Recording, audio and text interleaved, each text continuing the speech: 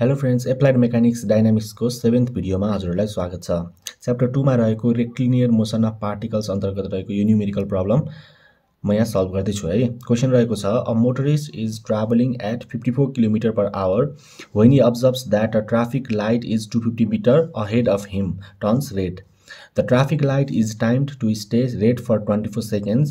If the motorist wishes to pass the light without stopping just as it turns green again, determine fine गर्नुपर्ने चाहिँ के छ त required uniform acceleration of the car अनि अर्को भनेको the speed of the car as it passes the light भनेको छ है।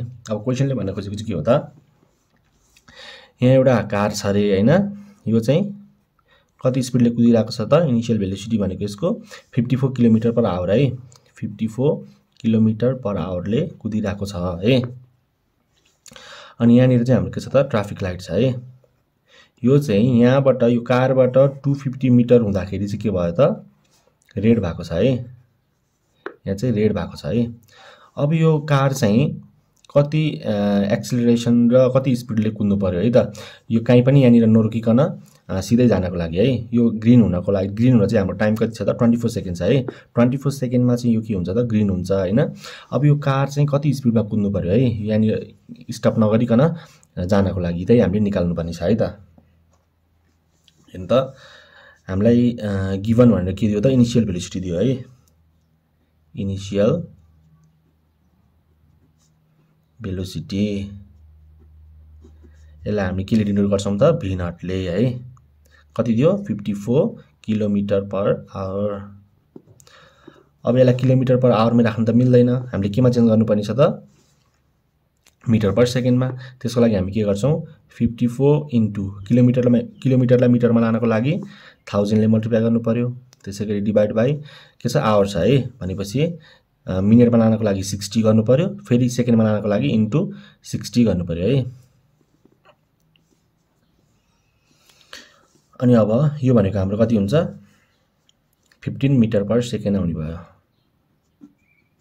54 किलोमिटर पर आवर भनेको 15 मिटर पर सेकेन्ड हुने भयो है त। यो हाम्रो इनिशियल भेलोसिटी भी नट भयो। अब डिस्टेन्स टु बी कभर्ड कति छ, डिस्टेन्स टु बी कभर्ड यो भनेको हाम्रो x हुने भयो 250 मिटर है। त्यसैगरी टाइम टेकन है, कति छ त टाइम टेकन भनेको, टाइम टु बी टेकन यो टी हुने भइहाल्यो है 24 सेकेन्ड है। अब हामीलाई थाहा भएको uniformly accelerated rectilinear मोसनको equation of मोसनहरु के छ त, एउटा भनेको v equals to v not plus at छ है। त्यसैगरी अर्को भनेको x equals to x not plus v not t plus half at square छ, र अर्को भनेको v स्क्वायर इक्वल्स टु के हो त v not square plus 2ax minus x not छ है त। अब हामीले फर्स्टमा के निकाल्नु पर्ने छ त uniform acceleration of the car, भनेपछि हामीले फर्स्टमा एक्सिलरेसन निकाल्नु पर्ने छ है। त्यसको लागि यो तीनटा इक्वेसन अफ मोसनबाट कुन चाहिँ युज गर्दा हुन्छ त, हेर्नु त एक्सिलरेसन हामीलाई निकाल्नु पर्ने छ है। भनेपछि यो तीनटैमा एक्सिलरेसन त छ, तर हामीले अब गिभन हेर्ने है, गिभन चाहिँ कुन कुन ठ्याक्कै राख्दाखेरि चाहिँ मिल्छ है। यसमा राख्यो भने मिल्दैन है, किन त यसमा हामीलाई यो नोन छ अनि अर्को के नोन छ, यो नोन टाइम नोन छ, भनेपछि दुईटा हाम्रो अननोन हुन्छ है। त्यसैगरी यो सेकेन्डमा राख्यो भने के हुन्छ त x हामीलाई नोन छ 250 है, x नट भनेको 0 हुने भइहाल्यो है।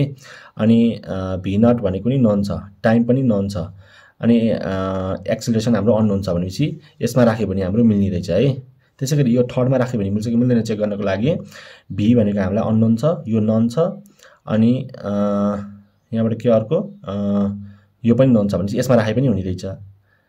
तर यसमा के छ त टाइम छैन है, त्यही भएर यसमा राख्न मिलेन, टाइम छैन है त। भनेपछि हामीले यो x equals to x not plus v not t plus half at स्क्वायरमा राख्यो भने मिल्ने रहेछ है त एक्सिलरेसन निकाल्नको लागि। नाउ अब x equals to x not plus v not t plus half at square. अब यसमा भ्यालुहरु सबै राख्दियौ है त। x भनेको 250 भइहाल्यो, एक्स नट भनेको त हाम्रो 0 भइहाल्यो हैन यो 0 देखि यहाँ 250 सम्म हो है यो भनेको एक्स नट भनेको 0 हुने भयो अनि एक्स भनेको हाम्रो 250 हुने भयो है भनेपछि अनि प्लस v नट भनेको हाम्रो 15 भयो इन्टु टाइम भनेको 24 सेकेन्ड छ प्लस हाफ ए हामीले फाइन्ड गर्नुपर्ने छ एक्सिलरेसन इन्टु टाइम भनेको 24 को स्क्वायर है अब यसलाई सल्भ गरेपछि हाम्रो एक्सिलरेसन भनेको कति आउने भयो त हेरौँ है त 250 इक्वल्स टु 15 इन्टु 24 यसलाई ब्र्याकेटमा राख्दियौँ प्लस हाफ ए 24 को स्क्वायर